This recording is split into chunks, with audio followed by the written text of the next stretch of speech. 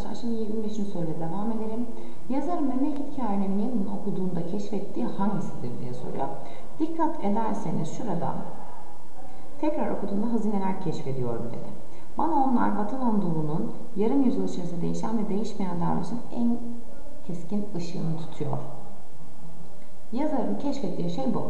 Yani Anadolu coğrafyasının 50 yıllık, yarım yüzyıl dediğim şey 50 yıllık süreçteki sosyal serüvenidir diyebilir miyim?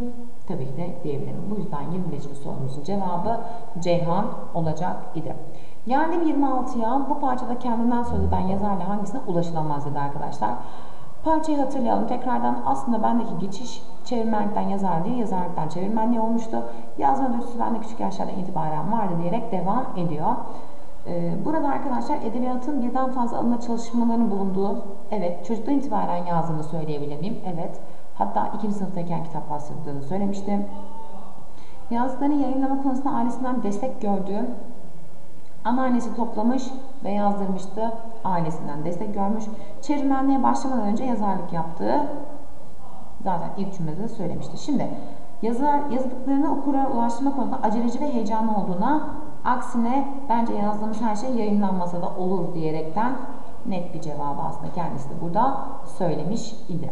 O yüzden 26'ya Ceyhan diyebiliriz gençler. 27. soruda hangisi üzerine durulmaktadır demiş arkadaşlar.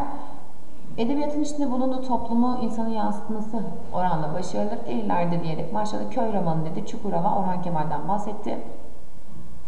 Ve en sonunda dikkat ederseniz ne dedi? Önde gelen yazarların çoğu masasına ülkenin, dünyanın, insanın derdine ilişkin ne anlatabilirim diye değil, ne yazarsam satılır sorusuyla oturmaktadır dedi. Şimdi burada üzerinde durulan konu edebiyat anlayışının niteliklerinden çok popülerliğin ön planda olması olmayacak mı arkadaşlar? Ne satarsam popüler olmazsam çünkü satış yapamam. O yüzden cevabı direkt adına diyebiliriz gençler. Diğer şıklara da bakalım. Edebiyatı yok eden anlayışın 50'lerden beri yavaş yavaş gelmesi. Evet var ama asıl şey bu değildi. Yaratıcı edebiyat alanına ilgili yeterli bilgi biriminden bahsetmedik. Ticari, edebiyatın yaygınlaşmasına katkı sağlamıştır ama kaliteli bir edebiyatın zaten bu büyük bir soru işareti olacaktır. O yüzden bunu da geçiyorum. 50'lerde hakim olan edebiyat anlayışının günümüze kadar devam edemeyişi. Evet var ama en sonki yargıya bakarsanız zaten ticaretle alakalı kısma geçmiş olacaktım gençler. 28'de bu hareketle sanatla ilgili hangisine ulaşılabilir diye soruyor arkadaşlar. Dikkat edin. Yaşadıklarım ve gördüklerim, yaptıklarım, yaşayacaklarım ve göreceklerim, yapacağım resimler olacaktır. Resimlerdeki imgeler görünenin ötesinde ruhsal fotoğrafımın biçim üzerindeki iz düşümüdür. Bu bazen dinlediğim müzik, bazen okuduğum şiir, bazen baktığım bir resim, bazen bir yaşam öyküsü, bazen de benim dahil olduğum bir yaşanmışlıktır diyerek bir parça görüyorsunuz. Yani bu parçadan hareketle bunu söyleyen bir kişinin kendi hayatından beslendiğini ben görüyor muyum? Bana bunu söylüyor. Evet, şimdi ona ilgili bir cevap bulalım. Sanatçı hangi sanatla uğraşırsa uğraşsın önce özgünlükten bahsetmedi. Üslubun temel üstü ruh dünyası geçtim. Eserlerini yaratırken gerçek hayattan evet ve kendi yaşantısından beslenir mi? Evet, cevabım Ceyhan'da çıktı. Devam ediyorum. Eserini hayal dünyasına yaptığı gezilerden geçtim. Eserlerine gerçek bir kurguyu her zaman dengelemelidir. Bundan da bahsetmedi. Zaten buram cevabım Ceyhan olduğu gözüküyor. Çıktı arkadaşlar. 29'da arkadaşlar bize kitaplar sorunlara çözüm getirmez.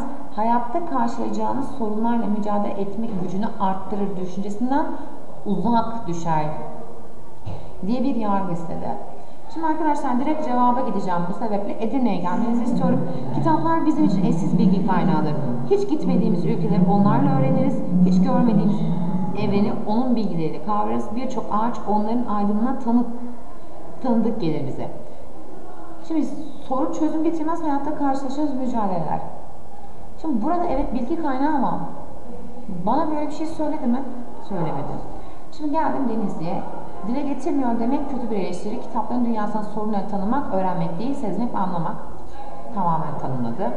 Çocuklara kitabı doğru tanıtınız. Çocuklar ondan faydalanmalı, onu sevmeyi öğrenmelidir. Sözlerden hayat deneyimini süzüp alacaktır demiş.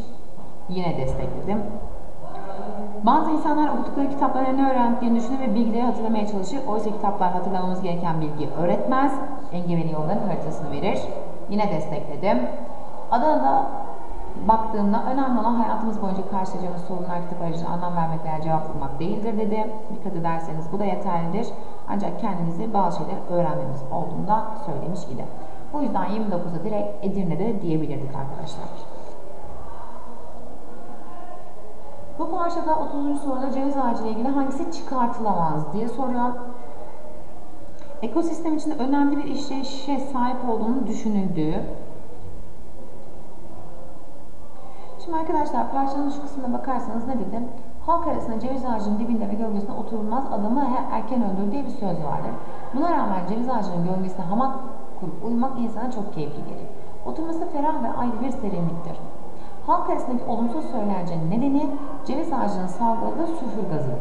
Havadan ağır olan bu gaz dibe çöker, sülfür gazı soluyan insanların bir sersemlediği görülür. Çok fazla bu gaza maruz kalmanın insan sağlığına zarar vereceği söylenir. Tabii bir yola çıkarak ceviz ağaçlarını yok edelim ya da bahçemize ceviz ağacı dikmemeliyiz demek istemiyorum. Çünkü cevizin salgıladığı sülfür gazının ozon tabakasının tamirine rol aldığı da biliniyor. Bu konu bilim dünyasında tartışmalıdır. Bence her ağaç gibi ceviz ağacının bir varoluş amacı güzel dünyamıza bir katkısı vardır. Şimdi ekosistemde önemli bir işleyişi evet var, sülfür gazı ve ozon tabakası dedi. Örneğini kabul ettim.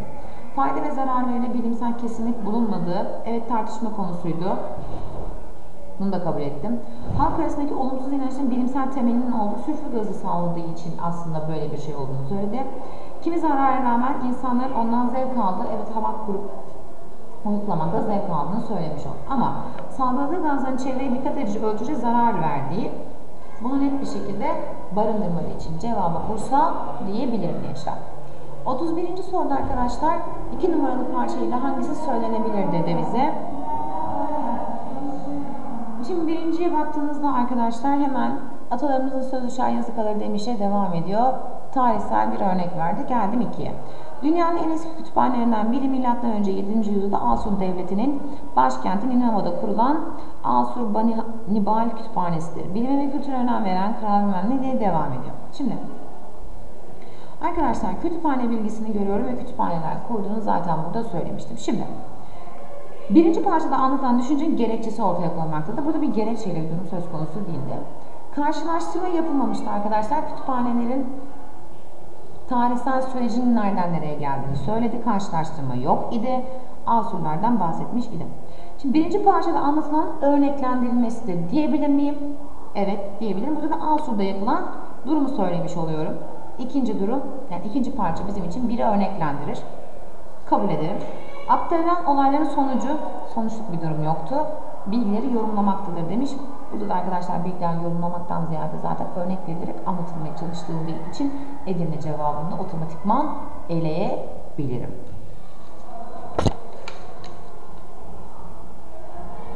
O 32. soru basit bir soruydu. Okullarda fantastik edebiyata neden karşı çıkılmamaları sorusunun cevap verilmesidir demiş. Arkadaşlar direkt cevap Adana olduğunu göreceksiniz çünkü baktığınızda özel bir yakınlığım, tutkum olduğunu söyleyemem ama çocukluğunda Jules Verne okumuş şanslı insanlardan biri olarak bu türe saygım büyüktür. Fantastik romanların hayal gücü, sorgulama yetisi, felsefe ve akıl yürütme üzerinde olumlu etkileri olduğunu herkes bilir. Dolayısıyla okullarda okuma listelerinde herhangi bir kısıtlamaya gidilmesi çok yanlış olur. Neden çıkartılmamalı? Bizim çocuklarımızın hayal gücünü, sorgulama yeteneğini geliştirmesi bakımından yararlı olacağı için zaten fantastik edebiyattan çıkartılmaması gerektiğini söylemiş olabiliriz, yeterlidir. 33. soruda arkadaşlar düşünceyi destekleyen nitelikte değildir dedi. Yazdığı romanlar ya da şiirlerle ün kazanmış birçok yazarın bir kadim değeri modern bu iki tür arasında sıkışıp kalmış diyerek devam ediyor. Öyküler üzerinde durmuştu arkadaşlar bu parçalarda ve sonunda ne dedi? Çehov bu durumu bile istisnadır diyebiliriz ama öykü türünün ustalarından biri olan Çehov bile çoğu kez tiyatro metinleriyle gündeme gelir. Edebi tür olarak öykünün kıymeti bir türlü belirlememiş olmasındandır diyebiliriz diyerek bitiriyor parçayı. Şimdi destekler nitelikli değildir demiş. Necip Fazıl şair olarak ünlüdür ama kimse onun toplum teline değen öykülerini almaz. Yani öykü yine ön plana çıkmamış. Destekler. Orhan Veli çok önemli öyküler yazmıştır ama o bizim gözümüzde küçük şeylerin en büyük şairidir Öyküleri hakkında yine bilgimizin olmadığını söylüyoruz. Adalet olduğunu çok önemli bir tiyatro yazarı olmasına rağmen onun öykülerin olduğunu kimse bilmez dedim. Yine destekledim arkadaşlar. Ahmet Hamdi Tanpınar bir romancı olarak tanındı, tarihçi olarak tanındı, şair oldu ama hikayelerinin hikayeci olduğu anılmadığını söyledi bana burada da. Bu da destekler. Sait Faik şiirler ve romanlar yazmasına rağmen daha çok öykücü kimliğiyle bilinir dedi. Bu da tam tersi. Ben de öykücü kimliği bilinmeyen bir şey aramıştım biliyorsunuz. Bu sebeple 33'te Bursa diyebilirim gençler. 34. soruda arkadaşlar, soruları sorarak yazan bir sanatçının yazdığı eserin hangisini taşıdığı beklenemez demişti. Matematiksel çalıştığımı söyleyemem ama kurgusal bir matematiği var diyerek başladı arkadaşlar. Ben hikayeyi kafamda oluşturmaya başlayınca notlar aldım, temelini attım dedi. Kafamda hikaye ve karakterler dönmeye başladı. Hikayenin başı ve sonu benim için arada gelişebilecek olayların öyküsünü belirledi diye devam etti. Şimdi arkadaşlar yazar neyi sormuştu? Hiçbir unsuru, birkaç unsuru hep gözüme tutuyorum. Karakterleri de anlatacak kendi sesini, zihnini verebildi mi yoksa yazar mı konuşuyor? Kurgunun gerektiğinden fazla mı yazdım mı? Hikayenin temasını aktarabildim mi? Son olarak da ben bunu okur muyum? Yani okuma zevkini tattırıyor mu soruları sordu. Şimdi bu soruları soran bir kişiden ne beklenemez? Ben bunu arıyorum. Karakterlerin gerektirdiği yapıda biçimlendirilmiş olması. Evet. Okuru kendine çeken akıcı ve sürükleyici bir dil kullandı mı? Yani ben bunu okur muyum okumaz mıyım zaten adam soru soruyor. Sorunun içinde barındırmış. Dünya görüşü okura tam olarak aktarabilmiş mi? Burada kendi sesi demiş, dünya görüşünden bahsetmedi arkadaşlar. Bize bu parçanın genelinde de bahsetmedi, sorularda da bahsetmedi. O yüzden cevabım Ceyhan'dır ama diğerlerine de bakalım. Okurun zevk noktalayabileceği bir üslup, evet bunu sorguladı. Zaten zevk alıyor mu dedik. Olaylar ve ana temanın gerektirmediği ayrıntılardan arındırılmış olma. Fazla mı yazdın diye soruyor. Bunun da sorunun içinde cevabı görmüş oluyor. 35 ve 36. soru arkadaşlar birbirine bağlı bir paragraf sorusuydu. Türk sanatları ile ilgili asıl anlatılmak istenen hangisidir demişti. Dikkat ederseniz şurayı çizdim sizin için en basiti. Böylece herhangi bir sanat yapıtına baktığımız zaman onun bir bütün olarak görebildiğimiz gibi her parçasının eklenerek bütüne iletilmiş olan kendi varlığında ayrı ve bağımsız bir unsur olarak duyabiliriz dedi. Şimdi arkadaşlar asıl şey eserin bütününü oluşturan parçaların bütünden bağımsız olarak değerlendirilmesidir. Yani şurada bağımsız bir unsur olarak da duyabiliriz. Kendinden bir bütün de iletmiş olabilir dediği bizim için asıl anlatılmak istenen kısım olmuş olacaktı. 36. soru arkadaşlar sanat eserinin her parçasına yer aldığı bütün içinde bağımsız olarak algılanabilmesinin sebebinin ne olduğuydu? Burada da kendine has bir üslup yani özgünlük tutarlılıkla devamında görmüş oluyorum. Özgün ve tutarlı bir üslup oluşturmasından kaynaklı zaten her parçası aldığı bütün içerisinde bir bağımsız değerlendirilebilir mi? Evet değerlendirilebilir diyecektim. Zaten dikkat ederseniz şu 35 ve 36 direkt arka arkaya cevapları çıkan kısım olmuş olacaktı bizim için. 37 ve 38. soruda arkadaşlar hangisine karşılık söylenmiş olabilir diyordu. Dikkat ederseniz parçada Macaristan ve Türkiye'de olan edebiyat dergilerinin yani dergilerin çıkışıyla alakalı bir durum söz konusuydu. Bana bunun bağlantısını söyledi. Macar edebiyatıyla Türk edebiyatı edebiyat dergilerin bağlamında karşılaştırmışsınız dedi. Zaten karşılaştırıldığını gördüm. Bunun birkaç özelliğini de söylemiş oldu bize. Bu sorunun cevabına verilmiş bir parça gibi duruyor bizim için. 38'de arkadaşlar Türk dergileri Macar dergilerinden ayıran en belirgin özellik nedir dediğinizde şurada yine altını çizdim. Türkiye'deki içeriğin tasarımla birlikte sunulduğu renkleri gençlere daha çok hitap eden dergilere karşılık Macar edebiyatına daha çok geleneksel tarz hakim sanırım diyerek bize bunun aslında en belirgin ayrı olan özelliğini söylemiş oldu. Yani içeriği tasarımla bütünleşerek renkli biçimde genç kitleye sunulabilmesi Türk dergilerini Macar dergilerinden ayıran en önemli özellik olmuş oldu gençler bizim için. 39 ve 40'a geldiğimizde arkadaşlar kuşlarla ilgili asıl anlatılmak istenen nedir diye sormuştu. Dikkat ederseniz kutup yıldızıyla başladı. Kuşların normal iç pusulası yer yön bulmalarını söyledi ve burada normalde yıldızlar kuşlara yön gösterdiği bilinmez dedi ve bunun nasıl olduğunu söyledi. Bize yön bulmak için kuşların yıldızlardan da faydalandığının bilgisini vermiş oldu. Devam ettiğimizde gençler Kuşların yol bulmak için yıldızlara yönelmesinin sebebinin ne olduğunu söyledi. Dikkat ederseniz o da şu kısımda yanılıyor. Manyetik kutup kutbu sabit olmadığından bazı durumlarda coğrafi kuzey kutbu kuşlara güneye gitmelerini gösterirken manyetik kuzey kutbu tam zıt yönde hareket etmeleri gerektiğini söylüyor. Bu zamanda ne yapmışlar? Kuşlar yıldızları izlendiğini gözlemlemiş. O zaman benim için cevap direkt Edirne olur mu? Evet.